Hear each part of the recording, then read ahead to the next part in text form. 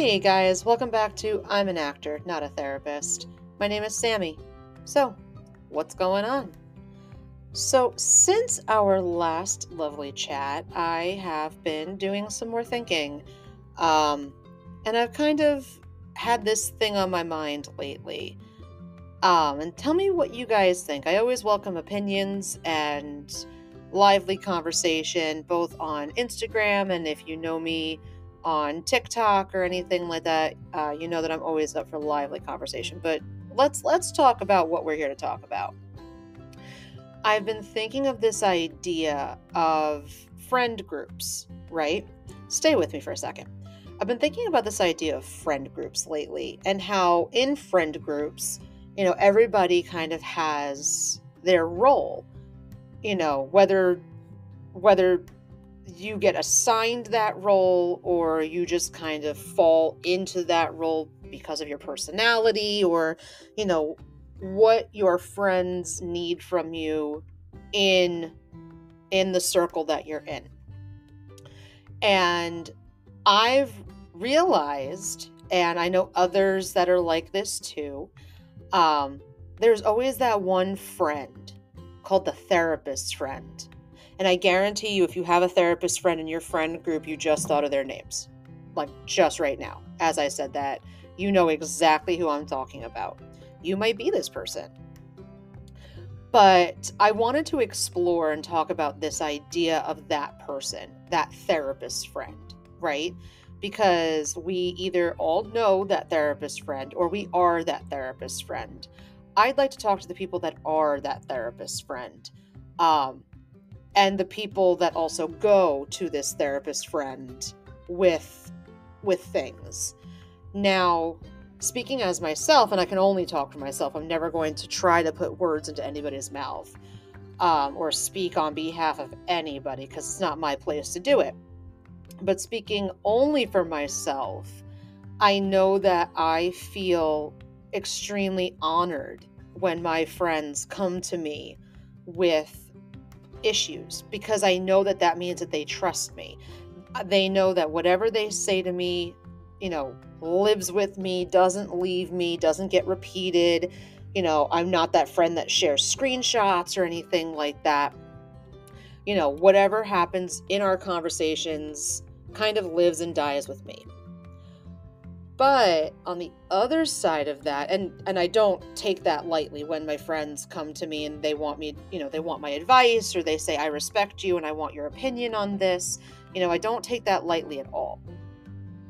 However, and again, only speaking for myself, sometimes it makes it hard for the therapist friend to turn around and ask for help because they are so in tune with their other friends and being able to be there for people. And that's not a bad quality to have. I want to be really, really clear about this.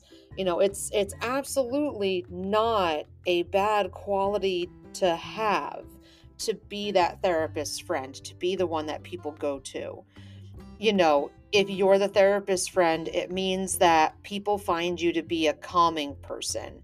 People find you to be a person that they can rely on, depend upon, that you're somebody that they trust with a lot of stuff. Like let's unpack this for a bit, huh? Like let's talk about the fact that the therapist friend in your group, in your friend circle, knows pretty much everything about everybody. They are the secret keeper, so it's a very high place of honor, and I am incredibly happy to serve as that person for people in my circle, in my friend group. I'm very honored to be able to do that. But what that also means is that sometimes it's very difficult for that therapist friend to turn around and be like, hey, I'm not okay right now. I could use a therapist friend. And sometimes it's difficult for people. And I'm not saying that anybody's doing this on purpose. This entire conversation, I don't think anybody is doing anything with any sort of malice or anything like that. It's just something that I've been thinking about because I know where I fall into line with my friend groups, as well as I know where my other friends, kind of fall in the friend group and things like that. And I know for me, sometimes it's difficult for me to turn around and say, hey, I'm not exactly okay right now. I need some help, because I am that therapist friend in the friend group. I am that one that people go to when they need advice or anything like that. And sometimes that's a lot. Sometimes it's a lot. Not gonna lie. Sometimes being the secret keeper, as it were, is sometimes very difficult. Not saying that it's not worth it, because I think the good part about being the therapist friend is that you do get to have those really deep conversations that you have at 3 o'clock in the morning on a random Friday. Those real, and the kind of conversations that I'm talking about. Those are the kind of conversations that I kind of live for. I love those really deep conversations where you and whoever it is that you're talking to really sit and they think about life, and you reveal some really deep, dark secrets to each other. I love those kind of conversations. I wish I could initiate more of those conversations earlier in the night and not at 2:45 or 4 in the morning. But those are the type of conversations that you have with the therapist friend, and sometimes the therapist friend needs to be checked on. Sometimes the therapist friend finds it very difficult to go to somebody in their friend group and say, hey, I need help, because they're the one that people go to when they need help. It's kind of along the lines of like help the helpers kind of thing. But if you are the therapist friend in your friend group, and I know some of you that are listening to this definitely are, I want you to know that it is 100% okay to ask for help. It is 100% okay if you don't feel okay. It is 100% okay for you to turn around and say to your friends that are coming to you, hey, can I talk about something real quick? A friend of mine who also has a podcast has this phrase, you can't pour from an empty cup. And the more I think about that, the more that's true. And 9 times out of 10, you don't even realize that you're pouring from an empty cup. When you realize you're pouring from an empty cup is when, at the end of the day, your body feels exhausted and you're sitting on the couch and you've been crying for 2 hours and you don't know why, and you are just completely and totally burned out. And that burnout can come from anywhere. It could come from the fact that you're the therapist friend. It could come from work and being the therapist friend. It could come from family responsibilities and work and being the therapist friend and this and that. It can come from a lot of different places. Recently I was burned out. That's something that happened to me recently, where I'm part of a bunch of different discords with my friends, and in one of the discords I finally wrote, like, I'm not okay right now. I'm kind of waving the white flag and I need help. And to my absolute shock and absolute delight, my friends were all right there. And how can we help you? What do you need? gave me, it made me smile. It made me realize that, you know, being the therapist friend and asking for help from the people that you give counsel to is a different kind of asking for help. You know what I mean? If you think about it, it's a completely different kind of asking for help. You can ask your friends for help. We talked about this last week, about being able to ask for help and how it's okay and how you should ask for help, and what asking for help could sound like. And I think that sometimes your therapist friends forget that it's okay to ask the people that they counsel for that help, for them to turn to the people that they counsel and say, hey, I'm not okay right now and I could use somebody. And going back to that discussion we had last week about how it's okay to say, I'm not okay right now, and to be able to ask for that help. I just think that sometimes being the therapist friend or being that therapist friend, sometimes we feel guilty asking for the help because we're the ones that people come to find the help. And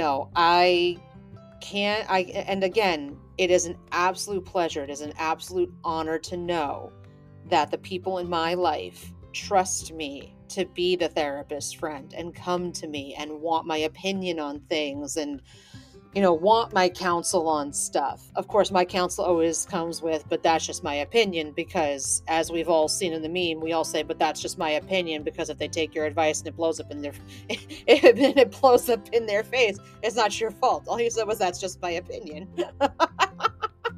I have said that phrase more than once. Or, but that's just me. Here's what I think. It's great to know that, or it's an honor to know that people come to me and they want my help and they want my advice and they want my counsel, and they don't mind, coming to me as a safe person to cry. I absolutely cherish that. I love that. I love that I have people in my life that want me to be in that role. But when I had my burnout last week, and all I really could do was sit on my couch after work and not move, and I'm sitting there mindlessly scrolling, watching a TV show I have watched 1,000 times because it's familiar, and as the therapist friend, I kind of took a chance and I said, hey, I'm not okay right now. And I'm waving the white flag. And it has been a really, really freaking hard couple of weeks. And it was a really hard freaking day. And I'm waving the white flag because I don't know what else to do. I'm hitting a brick wall and I don't know what else to do. And the overwhelming support that I got from the people that consider me the therapist friend was astounding. All of this to say, if you're not the therapist friend, if you're going to somebody who is the therapist friend, every so often, check on them. Make sure that they're okay. And if you are the therapist friend, it is absolutely amazing to see that when I wasn't okay, and I was in absolutely, to be really clear, I was in absolutely no position, no mindset, no clarity to be giving anybody advice. I had to convince myself to eat dinner that night, is how burnt out I was. I did not want to move off of my couch. I did not want to take my eyes off of social media. I didn't want to take my eyes off the TV. And all I wanted in that burnout moment was for somebody to come freaking take care of me, because I was completely burnt out from a number of different things. And while the people that surround me, for the most part, are not here with me where I live, all I had to do was grab my phone, which I had already had in my hand, and post something in the Discord that I'm on. And these wonderful, lovely, amazing people who I often give counsel to were there to give me counsel.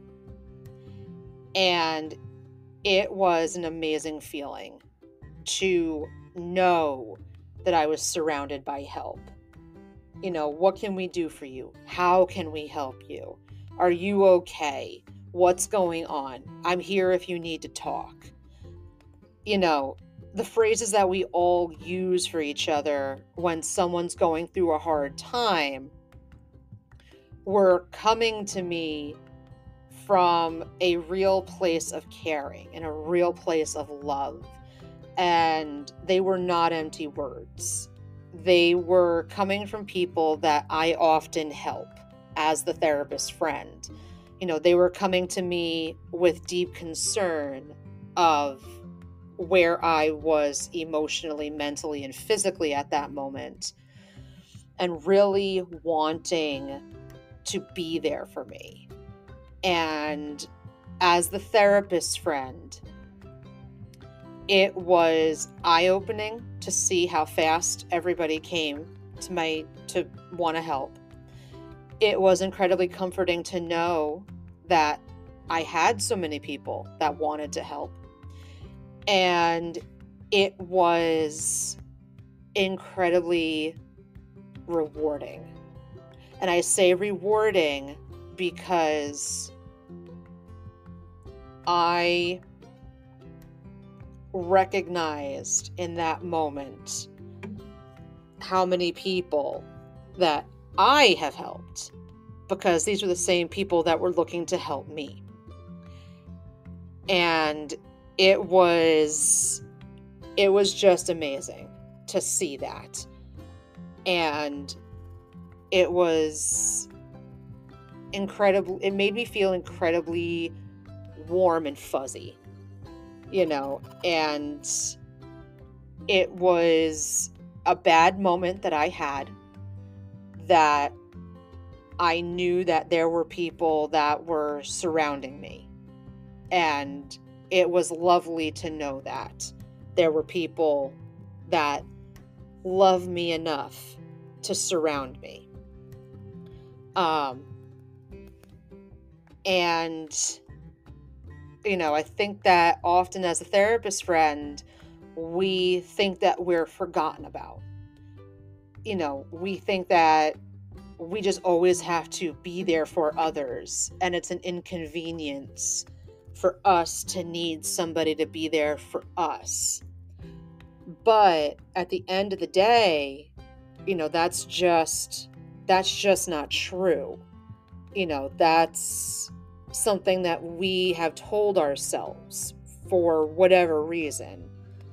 But if you have a good group around you that loves you, that while you give counsel to, it is okay for you to turn around and ask them to support you when you genuinely need it. And that's kind of what I learned on Thursday, I think it was, that this happened. Wednesday or Thursday, somewhere around there. And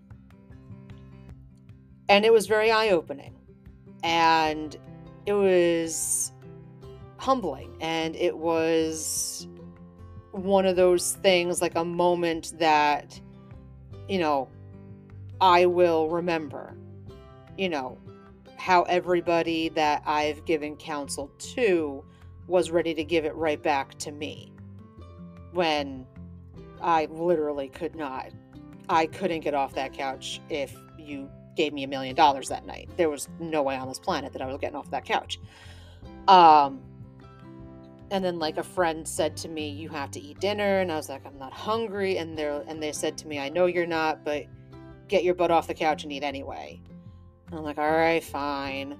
And they said to me, you would say the same thing to me if I were in your position. And I said, you're right. I would. And that was very interesting to hear my words come back to me. Holding a mirror up to me was very, very interesting in that moment. But if you're not the therapist friend, if you're going to the therapist friend for advice, for counsel, for anything, just know that whatever advice or counsel they've ever given you is coming from a real place of love. And understand how hard it is sometimes for that person to turn around and tell you how much help that they might need in a moment. And just kind of keep that in mind. It's something that I will always keep in mind now, because when I needed somebody, people were there. And that's not something I'm ever going to forget. I'm not going to ever forget who was there when I needed help. And I know that it's not the last time that I'm going to need help. Very clear. It's not going to be the last time that I ask for help. It shouldn't be the last time I ask for help, because we all need help at some points in our lives. And it's not just that I only need help this one time.